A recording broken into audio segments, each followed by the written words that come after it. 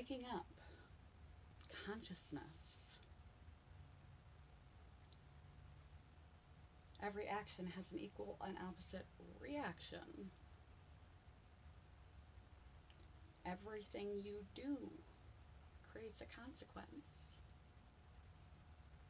When it's positive, we call it results. When it's negative, we call it consequences. Every choice you do or do not make, every moment of every day, has a cumulative impact. It can be intimidating to consider this basic fact of existence. The responsibility can feel monumental, like you're carrying the world on your shoulders. When you think about how much there is to think about and to manage, your internal and external states, how you treat other people, your own perceptions, beliefs, morals, values, how you manage your stress, how you sleep at night, how you feed yourself, how much you do or do not exercise and move in a day, caring for your family, finding a purpose, finding meaning, serving something larger than yourself, your legacy, how you present yourself to other people, how you present yourself to yourself, how you feel about yourself when you're by yourself, self-care, healthcare, finances, spirituality, productivity, existential turmoil, being a good friend, being a good partner, verbalizing your own needs, figuring out what those are. From the minute you wake up in the morning until you shut your eyes at night, choosing to shut your eyes at an appropriate time at night and get a good night's sleep, whether you stay up late watching Netflix with bright lights on, or picking up your phone and scrolling between the hours of 2 and 4 a.m., which interrupts your sleep cycle, or you choose to go to bed at a reasonable hour without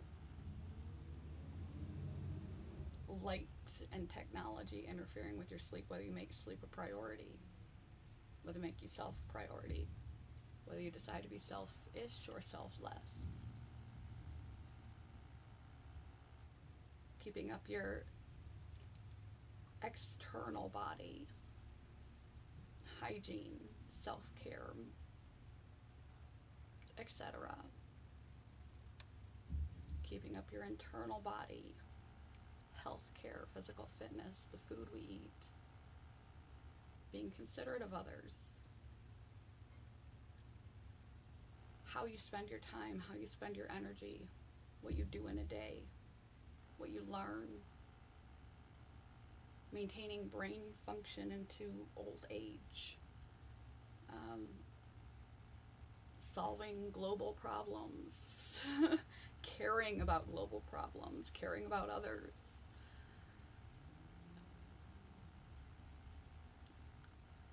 And what you do, right or wrong, good or bad, indifferent, inaction, action, indecision, decision, is intimidating, because there's just so much, so many possibilities, so many options. You can get lost and confused many, many, many times along the way.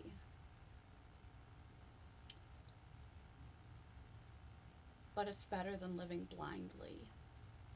Life is difficult.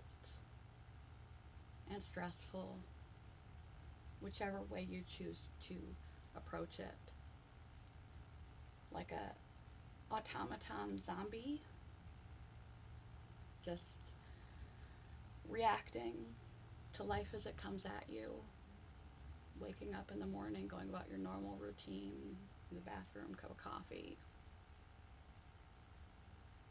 breakfast for donut for breakfast. Still clearly early.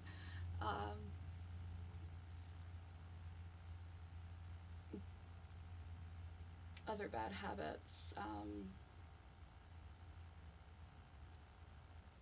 not following through, not being there for others in the way that you expect them to be there for you,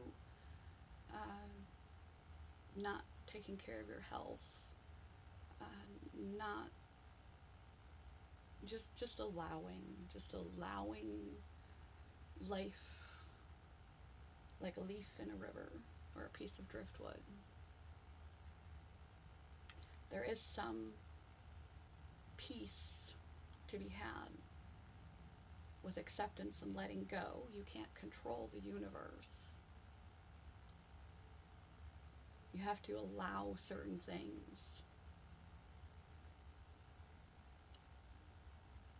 But you make a decision what to allow,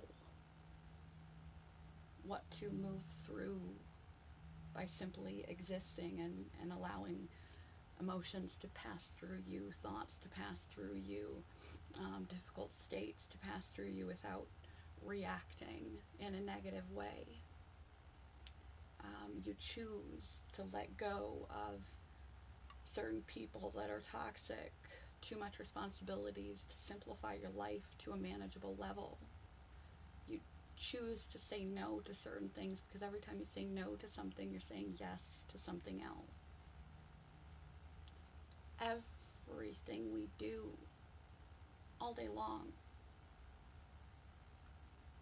every second, has a consequence.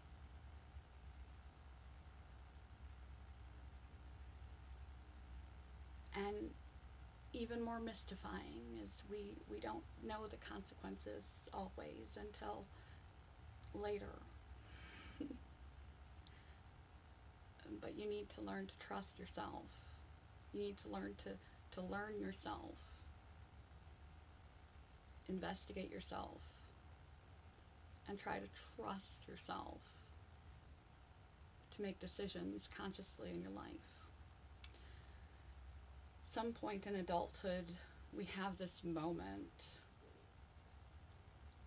that harkens way back to when we were 3. And we recognized our reflection in the mirror and realized that person waving back at us and making silly faces was actually us. We recognized our autonomy and that we could move our body and choose to do a thing and there would be a response. We could knock our sippy cup over and it would make a fun noise and maybe splash back and make a big mess, which was fun. And then our parents would come over with whatever temperament they had and react. That we could move objects, we could make choices to do a thing, and it would create a reaction in the world and in others around us. We became consciousness of our capacity to make choices, decisions, actions, behaviors, beliefs, all of that.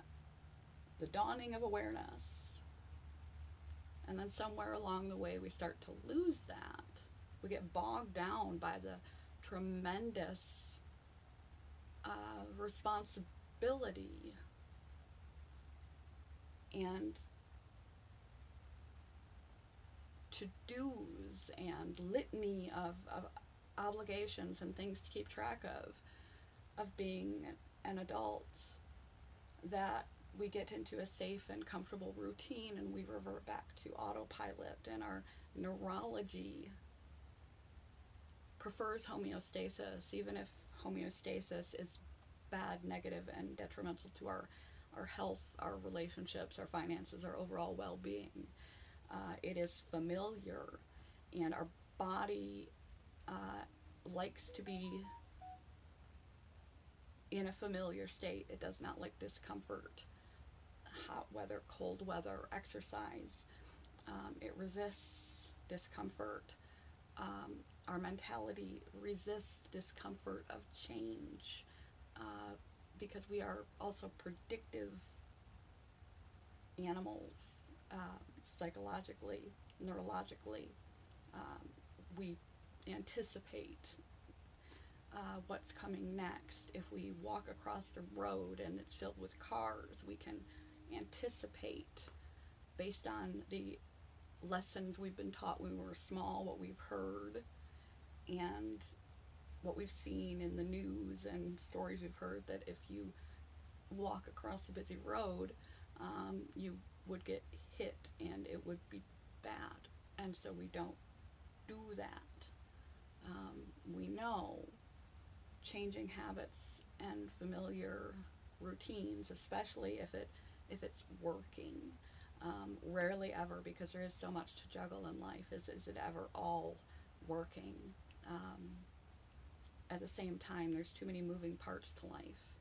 There's always something that we can improve on or focus on that we let slip, because there's so much to keep track of. If we're doing really well at our jobs and our relationship, maybe our self-care and our health-care is slipping. If we're really focused on our self-care and our health-care, maybe we're not performing well at our job or attending to our relationships. If we're focused on our social life and our health care, and our family life, maybe we're not doing so well at our job. These are just a few things. There's just so much to take care of that it's kind of a constant maneuvering of pieces. And if you have a system that you've fallen into and you've covered the basics, it's really hard to settle into the discomfort of modifying those basics. And as we get older, the more difficult it is to adjust the routines and habits that we've settled into. Our neuroplasticity does exist throughout life, but it becomes more and more difficult the older that we become. Our prefrontal cortex finishes developing, begins around teen years, and then finishes developing in our mid-20s. And by 30s and 40s and 50s, the grooves and connections in our brain are very deep troughs, and it is very difficult and uncomfortable to change them. But if there are things that are lacking or disturbed or disruptive or not working for you, you have to force yourself into a position of discomfort to face those things that are not working. And just expect that it will feel uncomfortable, and everything in you will say retreat and slip back into the previous habit, because developing new neural networks and resisting our own physiologic innate nature is going to elicit discomfort. It's going to be uncomfortable before it gets comfortable. Good positive changes are going to feel negative psychologically, emotionally, physically, until they don't. So don't get scared away by new choices that you know in your heart and in your head and in your soul are for the better, because of that fear response and that physiologic response and that discomfortable response. It's not a word, discomfort response. We are hardwired to feel that way. It harkens back to our earliest times. But you need to wake back up. it's really easy to fall back asleep. And this is your reminder, wake up call.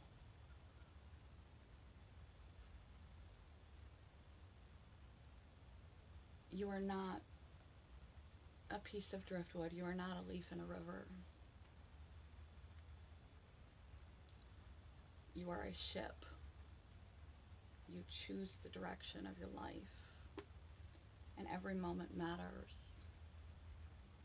You may not notice it in the moment because you're too close to the forest to see the trees. But eventually, you can look retrospectively and see what your choices have gotten you. So try to remain awake and aware and conscious of how you're spending your time and your energy, your investments. And prioritize what's truly important for you in your life, because we only got one and it slips by very, very, very, very fast. Take full ownership and responsibility for your choices and your consequences.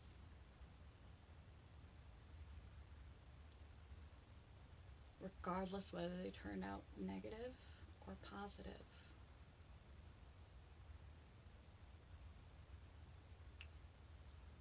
Don't make it so big that you become overwhelmed.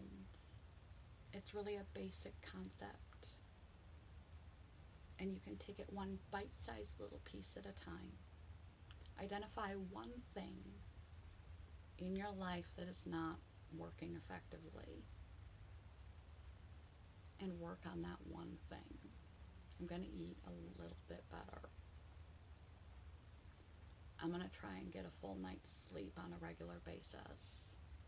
I'm going to call my friends and family more often. I'm not going to make promises I can't keep. One small step at a time.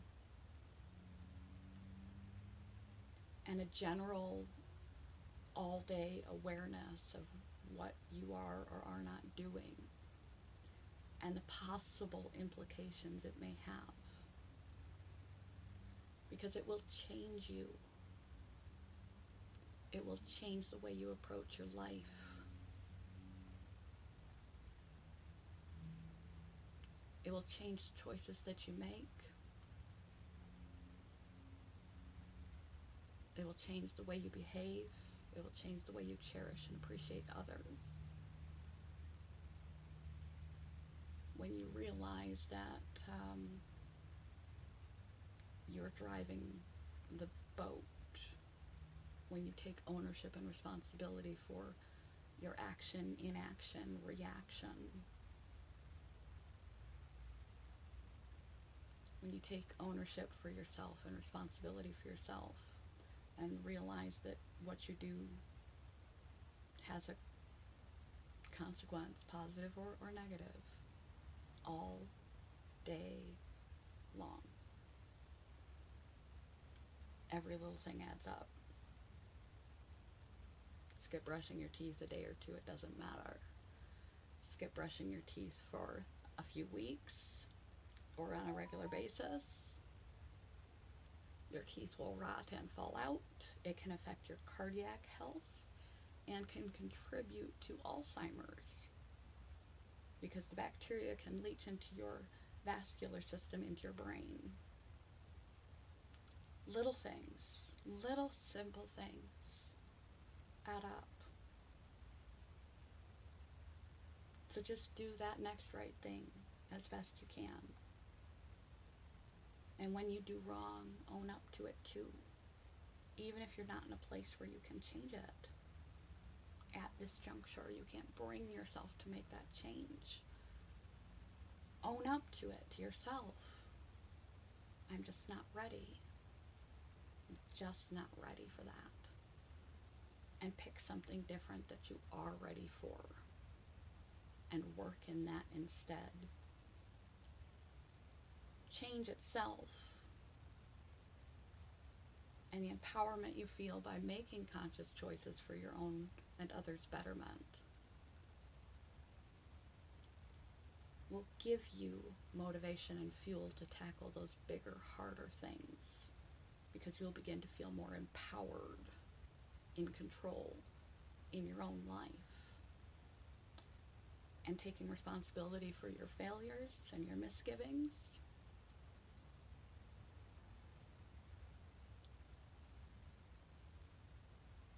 That's really important too. You need to be able to forgive yourself. You need to be able to ask others for forgiveness. You need to be able to accept that you are not perfect, and perfect is an illusion.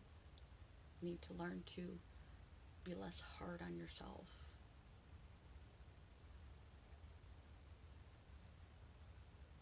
It's really long, and I will link it to the mindfulness playlist, and bipolar, why I live consciously, and waking up, why I acquire consciousness. And I need to wrap this up. I'm 21 minutes in, and I haven't read the quote. It's highly important. You are not inanimate. You are driving your own life every moment of every day. And when you recognize that, you approach things differently. We must take responsibility for everything we say and do. When you get your head wrapped around that, you can no longer think of life as a series of random events. You participate in and with life in a way you did not realize. We must, M-U-S-D, must take responsibility for everything we say and we do, even those things that we do not do. We chose not to do. When you get your head wrapped around that, you can no longer think of life as a series of random events. You participate in and with life in a way you did not previously, before you realize you are a conscious actor. Good morning, goodbye. Sorry this was so long. So long.